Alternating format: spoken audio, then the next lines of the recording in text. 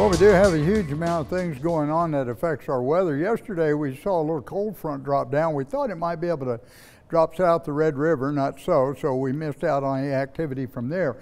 But our flow pattern is generally a clockwise one now because a high pressure ridge is back to the west of us, and we're getting these pieces of energy moved down through. This one here in the Midwest creates some pretty significant weather.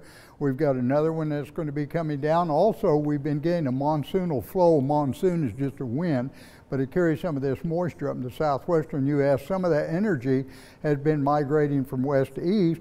It encounters the Balcones Ridge, so we popped a few showers over part of the hill country. We had a little wave in the Gulf. This is being forced to the northeast by these systems north, so we did pump some moisture into pretty close to Brazos Valley and southeast for a few showers there. So overall, we're going to maintain that flow. The weather that's keeping our flow pattern like that is up in the Northwest Territories and around the James Bay, Baffin Bay area. So we're going to see an enhanced flow pattern from the west and northwest.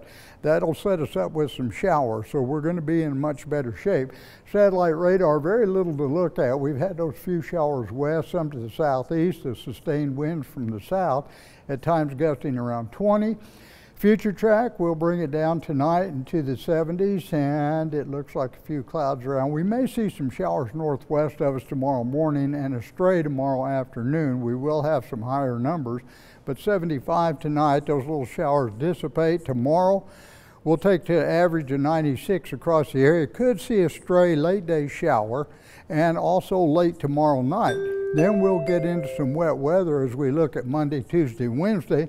Taper out of it. That'll hold our temperatures down, get our water up, and should decrease some of these burn bands. Bird bands too, Chris. Bird bands and burn bands, both of those. All right, Bill, thanks so much.